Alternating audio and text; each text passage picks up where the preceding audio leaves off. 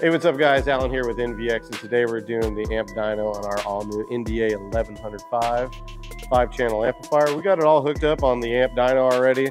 We're going to be bridging channel 1, 2, 3, and 4, so that way they're loaded down so you get a much more accurate representation of the output of the 4 channels, so you know what you're going to get.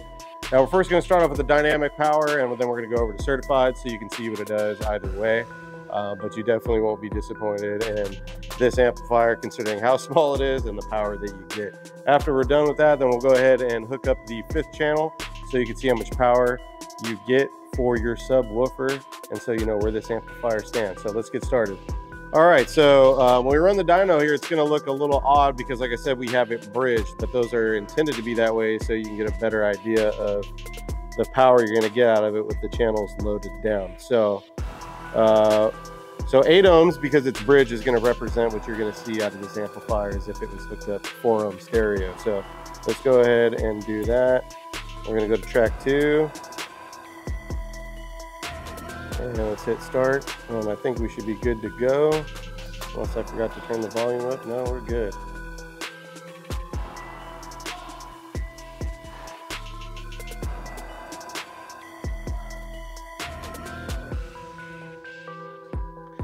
All right, now of course there's obviously a difference between channel 1 and 2. You know, that's obviously depending on how the gain is set. So I'm going to go ahead and take the lowest number, 242, and we'll divide that by 2 just to kind of give you an idea. So that's 121 watts. Now that is rated at 100 by 4 at 4 ohms. So we've got about 20 watts more than the rating on this amplifier. And let's go ahead and move over to 4 ohms bridge, which will represent our 2 ohm rating.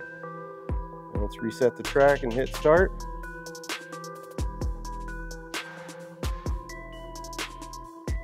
And we're looking for at least 150 by 4. So it looks like we're sitting around 376 unless that jumps up. All right, we'll take the lower number, 376 divided by 2. So we got 188. So we got more than the 150. Now, of course, because it is bridged, and that's 4 ohms bridge, this also represents the bridged power, which the amplifier is rated at 300 by 2. So we've got 380 watts roughly that we're getting there if you're going to use that in that application. So let's go ahead and move over to our certified test.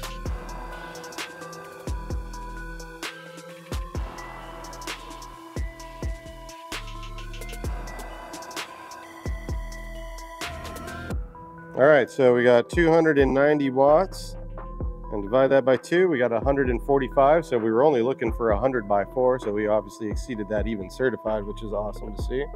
Let's go back and go to our 4 ohm bridged, which is going to represent our 2 ohm load, and we're looking for 150 watts. Let's go and restart our track, and let's see what we get.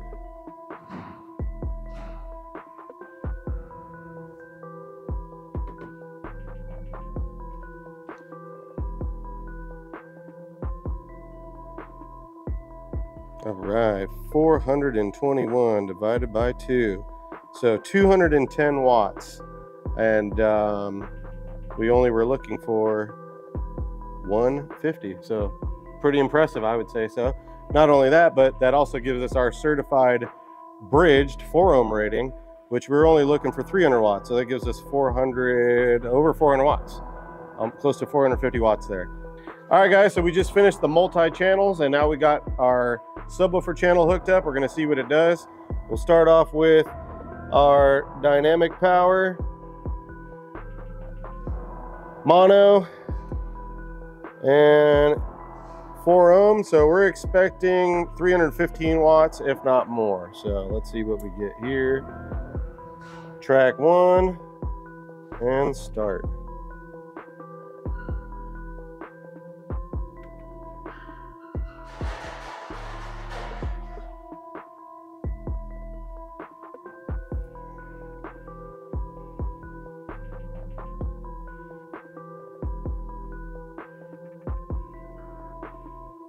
Well, I'd say that did pretty good. 432 watts at 4 ohms at 14.54 volts.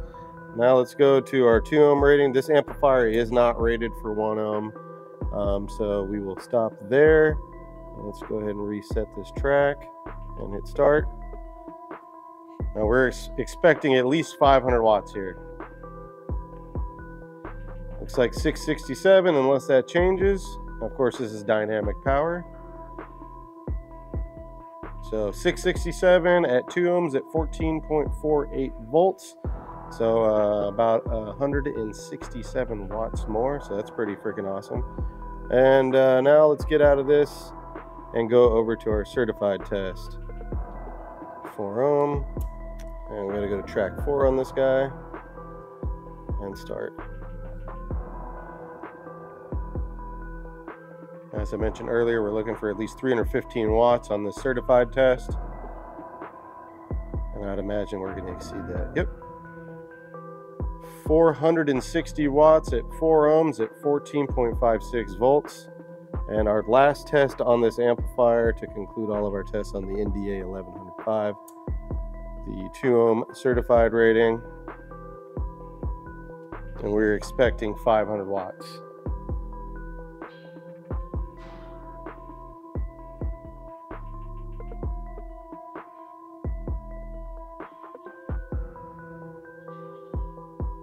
All right, 640 watts at 2 ohms at 14.48 volts.